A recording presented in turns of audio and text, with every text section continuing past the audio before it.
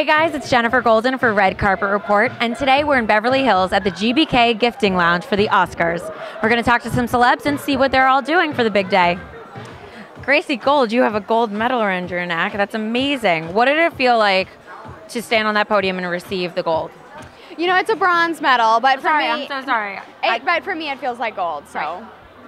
Well, that's amazing. My last name's actually Jennifer Golden. Oh, cool. Yeah, we're like almost related. It's like the same thing. Yeah. So now that you're back in the States, what is next for you? We have the World Championships, even though it's just the Olympics, but we have the World Championships at the end of March, and then I'm going to be part of the Stars on Ice tour throughout the spring. So cool. So what's the first location that it stops in? Florida, Fort Myers. Awesome. And then once that is done, what else do you have a plan for what happens after that? You know, I guess just, relaxing a little bit and then getting ready for the next season, I guess, the skating, the next fall competitions. Awesome. Let me see what's going on here. You are supporting the U.S. right now with your stars in your Navy. Love it. All I own is red, white, and blue. Americana is like my new thing. And you have red lips. Love it. I always have the red lips. So the Oscars are happening tomorrow. Do you have any big plans with friends or anything?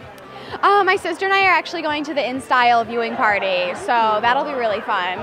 Fab. And are you going to be wearing red, white, and blue there?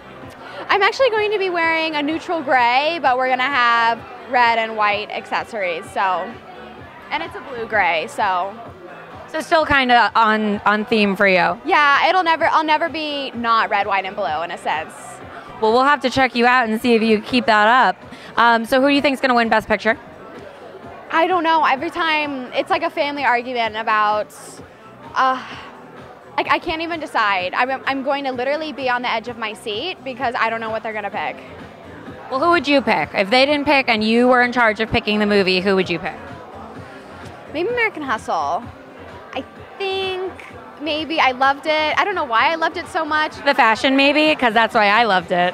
Amy Adams, Jennifer Lawrence, Bradley Cooper, in one movie together is kind of amazing. So it's kind of a big deal. So what are you doing here with airweave, and have you laid on one of these beds yet? Absolutely. I've had one since last summer, and at Sochi they provided all of the athletes with mattress toppers, which was wonderful. So it felt just a little bit like home. And I'm just here kind of as their spokesperson and to support the brand.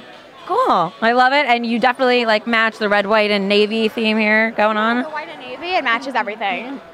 Love it. Cool. Hey guys, thanks for watching. If you like this video, don't forget to leave some comments, like it, and subscribe to the channel so you can see everything that's going on the red carpet.